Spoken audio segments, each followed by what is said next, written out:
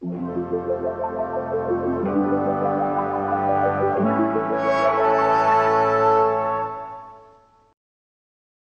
people are shooting film today, the process of scanning a negative into a digital positive has become an integral part of that workflow. For sending it to friends, for sharing to social media, it has become the preferred way to enjoy the images taken with your roll of film. Photo labs often utilize professional lab scanners like Noritsu's or Fuji Frontiers. On an individual scale, we see things like flatbed scanners, low-quality scanning units like this Scanza, low-quality scanning apps for your smartphone, and camera scanning with high-end DSLRs. For the past few months, I've had the opportunity to explore a camera scanning unit that's tailored more towards archival and collection work. This is the SlideSnap Strip, a unit that combines automation with camera scanning so that large volumes of work can be digitized very easily. The SlideSnap takes a digital camera equipped with a macro lens that's mounted on a small rail that can be adjusted easily depending on the size of the frame being captured. The unit has a large, very bright LED panel inside the metal housing and adjustable guides for handling 35mm, 120 up to 6x7 frame sizes, APS, 110, 126 and 127 sized film. The base and top guide move up or down to the appropriate size, with reference numbers on the side of the unit. There are ports on the little computer board that allow you to power the camera through the unit itself if you don't want to use a battery. The film is inserted and automatically pulled into position very smoothly through a series of belts and motors. A sprocketless advanced system like this is super important, especially if you're working with older collections where the film sprockets could be damaged. The advance and adjustment is also controlled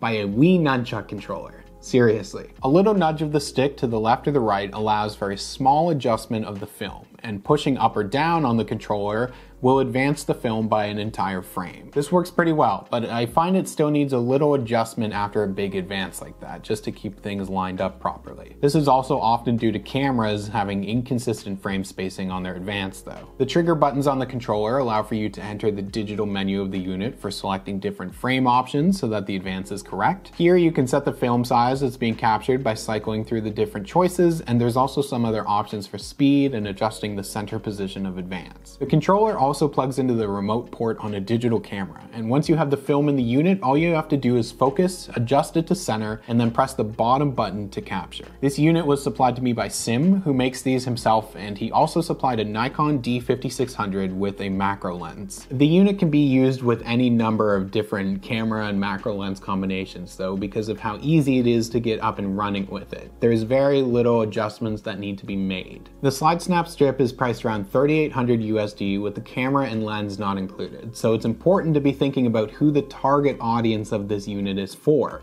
Smaller or medium-sized collections and archives that might be working to digitize a number of formats without having to take a lot of time to do it. My friend Alex and I sat down to use the SlideSnap with several rolls of 120 and 35mm that have been cut into strips to see how it handles.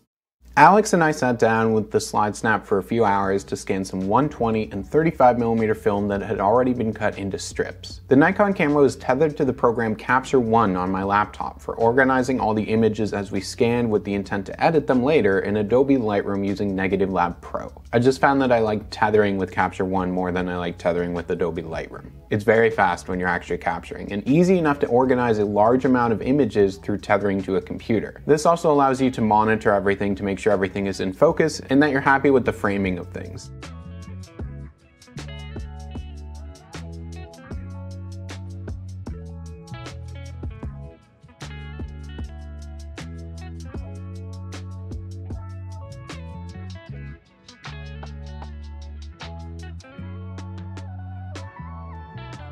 So what's your closest comparison point for a scanner like this? If we talk price-wise. The Fuji SP3000. The multi-format does 120 with a mask, and the color correction is done at the same time as capture. So this won't compete in comparison. It's apples and oranges. Yeah. But do you think this is to replace flatbeds. Very different workflows. Yes. I would say this is going to be for like the smaller archives and like professional photographer collections that need digitization. Like a machine like this would really revolutionize like a lot of archives. There's like so many right now that are using like flatbeds, and they're like, we don't need to improve because flatbeds are perfect.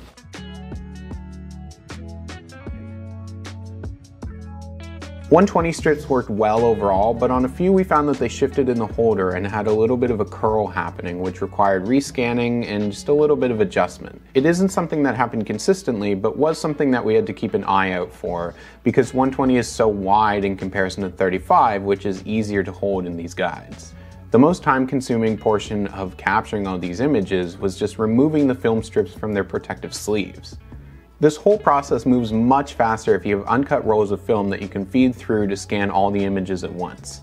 The unit has these little attachments for holding whole rolls like this that work really well. You just have to roll them up to fit them in properly, and then they feed through really easily. Overall, for working with strips, we scanned about 24 rolls of 120 film in roughly an hour and 10 rolls of 35mm in about 30 minutes. Working with entire rolls would move even faster so that you can get through the scanning and move on to the editing portion, but in working with all these strips, we were pretty happy with how we were able to get through everything.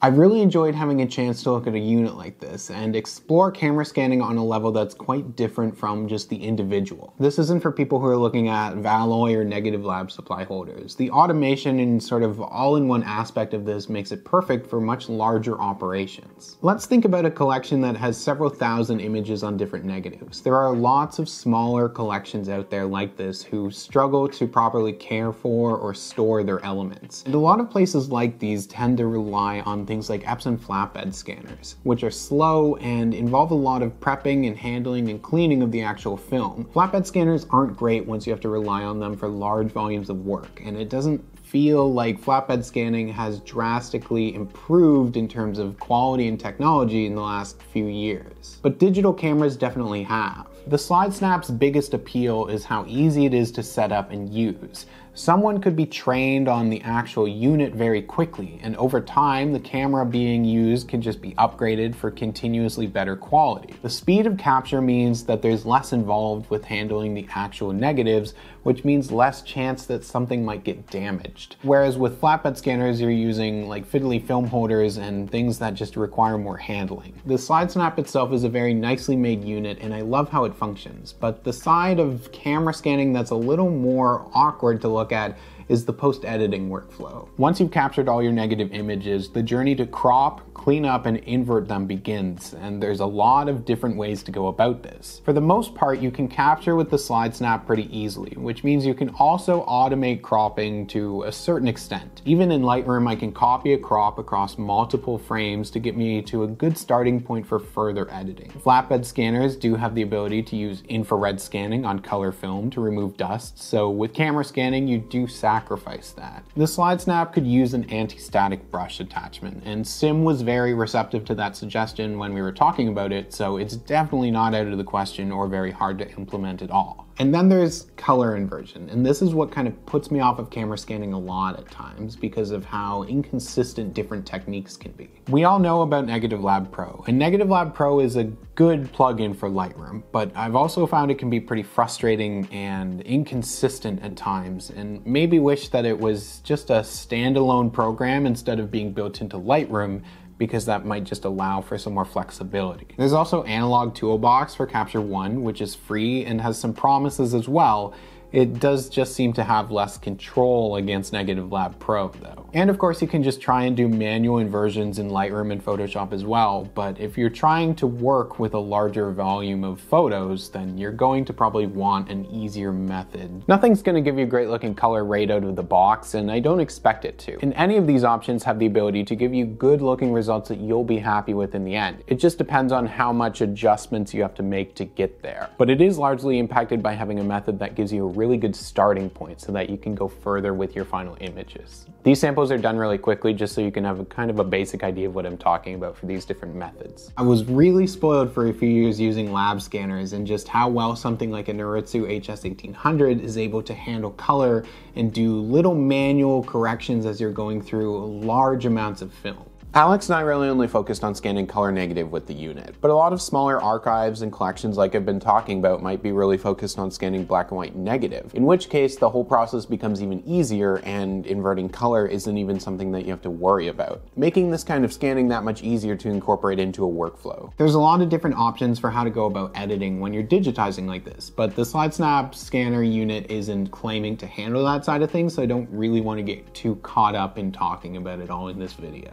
For a small or medium collection that's doing this sort of work, it's very easy to set somebody up on the SlideSnap unit and do all of that initial capturing. And then the editing work can be offloaded and spread around as long as at least a few people know what they're doing in order to set up a basic workflow for everything. The SlideSnap strip is also just kind of cool. The way that it's set up, the transport system, how easily you can just kind of pull a whole roll through and capture it pretty effortlessly. I scanned my roll of 110 that I featured in a video last month entirely on that thing, and it gave me way better results than I was going to get with just putting it on like my Epson V700 scanner. Sim also offers a SlideSnap that is designed specifically for taking mounted slides, so digitizing an entire collection that have those would be great with a unit like that. It's designed based on the Kodak carousel and will take carousel trays on top of the unit. So the advance and the way that the slides go in and out of the unit are very similar to just how a projector works. So the post workflow for camera scanning could be heavily improved. And in the next few years, I think we're gonna see a lot of progress on that front. But right now, the SlideSnap strip does pretty much everything that I could imagine people would want it to. Thank you so much for checking this out. There's information down in the description below for all the SlideSnap stuff, as well as opportunities to support the channel through Patreon and through merch if you're interested at all. And thank you so much to Sim for allowing me to play around with this unit that normally would probably have not come into my hands, so it was a lot of fun. It was very cool to look at something of this scale. And as always, I'll see you all soon. Thank you to Alexander Savin, Anthony Tantillo, Babak Motametti, Benjamin MacArthur, Brian DeMartin, Carly Baker, Carson Fuller, Chowie Chris, Celluloid Alchemist, Charlie Acola, Chaz Alling, Chris Bautiera, Colin Jackson, Civilis, Dan Silvestri, David Kelsey, Derek Konigsberg, Django Skarupa, Elizabeth Vaselli, Georgia Nass, Juliana Lepedalina, Ian Farber, Ian Frank, Jack, Jeff Yoakum, Jeremy Lee Camp, Jordan Wysong, Larry O, Mark Lentz, Matt Curon, Olivia Orlando Perez, Paul Snow, Scott Vansel, Sparkle Ops, Steve Miller, Taylor Brown, Thomas Wibley, and Tony Graham. And an extra special thank you to Babak Motametti, Carson Fuller, Larry O, Taylor Brown, and Tony Graham for going above and beyond over on the Patreon.